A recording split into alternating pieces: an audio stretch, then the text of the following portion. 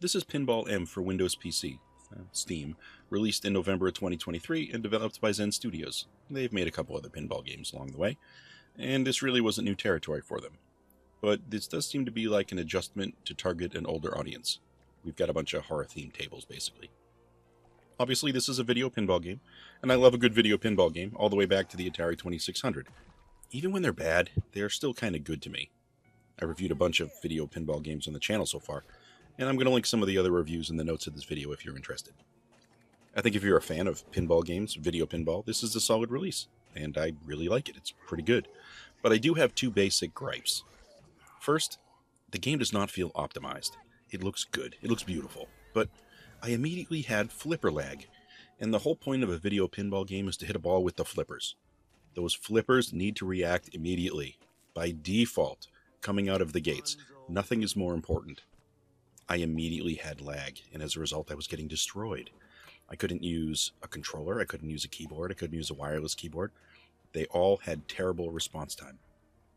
I eventually turned off VSync, it's a video setting, that did alleviate the lag, but now I get slight screen tearing from time to time. It's not crazy, but sometimes. And I also kind of feel the frame rate should just be higher. This immediately got me looking at my graphics card, which as it turns out was 9 generations old. I upgraded to a new modern card just this past week, and I don't think I actually saw much change. That's frustrating. My old graphics card played Destiny 2 great. This pinball game should not be a tougher graphical load. I just don't believe it should be. I upgraded my entire machine this year, actually. I'm running 64 gigabytes of RAM and 16 gig of video RAM. The game looks great, but it should be fluid and it should run pristine. I really shouldn't have to go in and figure out how to tweak the settings of a pinball game to maximize the responses. But still, even with that annoyance, it looks good and it does play well enough. I just have to adjust the settings. But it is also unplayable on the Steam Deck. Completely unplayable. I guess my other minor complaint is just the way that they marketed this one. I do understand what they're doing, I just don't like it. They list the game as free on Steam with one table, and of course they want you to buy subsequent tables. Free games that I see, they're usually just in beta, or maybe it's a game that somebody made as a hobby. I do appreciate a good free game, of course, but I give you different expectations when that happens. Here, we get a high-quality game that's trying to lure you in with the word free. That feels like a mobile game tactic, and I don't like it. Then, of course, I went looking to my phone, and it turns out, yeah, they released a bunch of mobile games as well. Here we are. For a PC game, I just wanted this to be more of a full release. I would have preferred paying $20 for 4 or 5 generic tables, and then you give me the opportunity to buy those fancy branded ones you're making. That would have been great for your revenue, and would have been great for the player. I mean, this is also on the heels of the free table they give you is actually really nice. They could have given me a few more of those, it would have been amazing. I don't have all the tables here, but I did buy most of them. They're all well detailed, they're all fun to play. They're not just reskins, which is great. They're all unique with their own effects, different layouts. It's nice. Some of the tables play pretty well on my laptop, but my goal was to play these on a big TV with my gaming PC.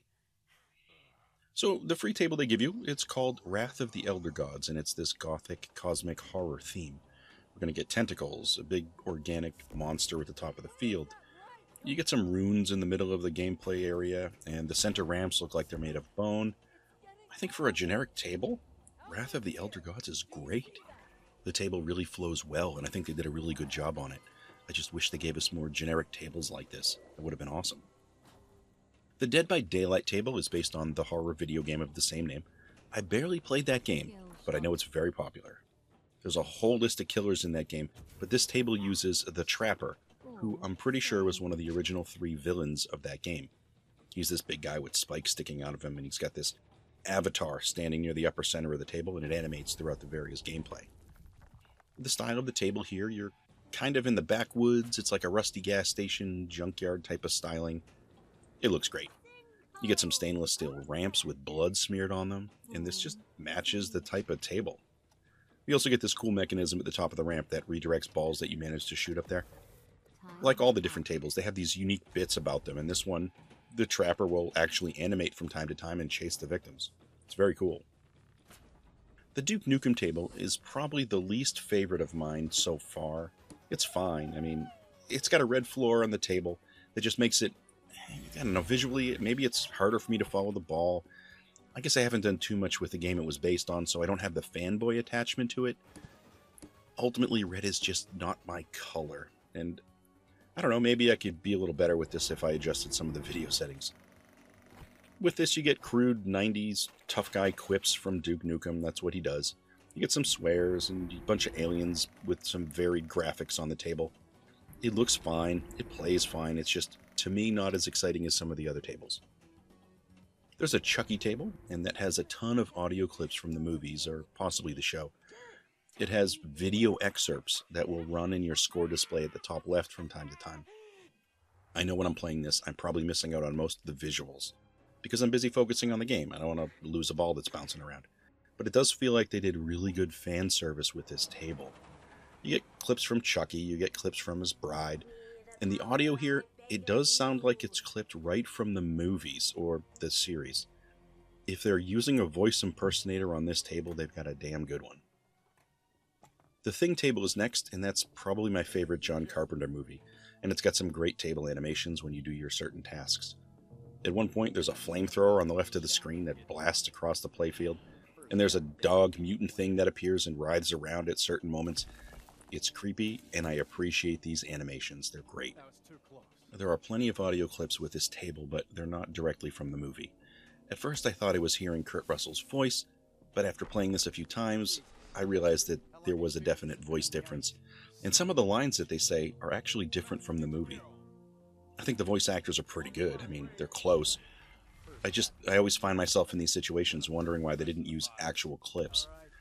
This table is based on a 40-year-old movie, and I guess I would have figured you could get the license for the entire property, and it would have come with audio from the movie as well.